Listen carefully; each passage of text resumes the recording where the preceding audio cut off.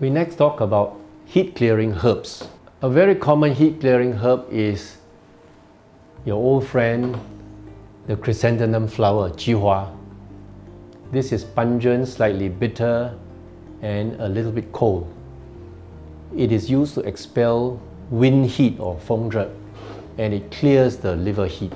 It is used to treat common colds due to wind heat, but it's also very good for clearing internal liver heat, which sometimes produces red eyes. Chrysanthemum can be used also to lower and control blood pressure.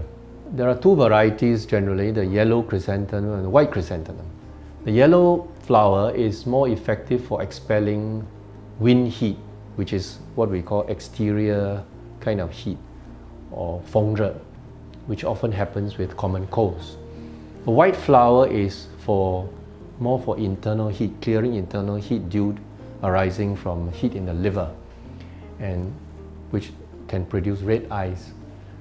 So there's a slight distinction between the two that we should bear in mind. Another herb for clearing heat, which most people don't take directly, but in another formulation called Ying Qiao San, is called the honeysuckle flower or the Jin Ying Hua. Jin Ying Hua is sweet and cold. It dissipates internal heat, and it has some detoxification function. It is anti-inflammatory, and it also can be used to treat ulcers and sores and carbuncles. It is used in, as I said, in this formulation called Ying Qiao San, which is used often for colds and fevers arising from colds. It has a heat clearing effect. Its heat clearing effect is stronger than for the qihua or chrysanthemum flower. Another herb for clearing heat commonly used in Chinese medications is called the self-heal fruit spike or the xia ku cao. This herb is pungent, bitter and cold.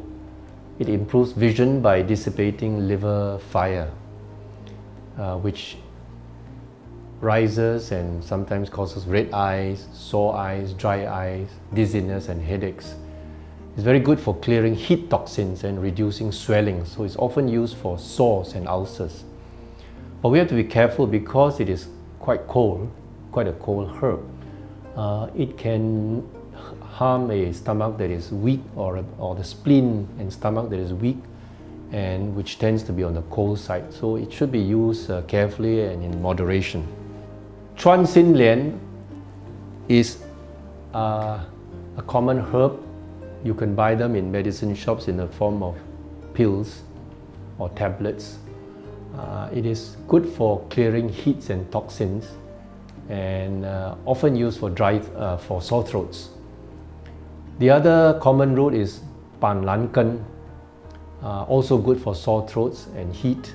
In fact, during the SARS period some years ago, people believed that Ban Lan Ken was good for treating SARS or preventing SARS, and the stock of Ban Lan Ken was running out in medicine shops. A third herb for clearing heat is called Ma Chi Xian, or English word for it is purslane. It is used to control bleeding, especially during menstruation, and bleeding in stools and urine, but this bleeding is due to excessive heat. It's also useful for controlling blood sugar. In fact, purslane is the main ingredient in a food supplement that you can buy in some health food shops called Gluco Control.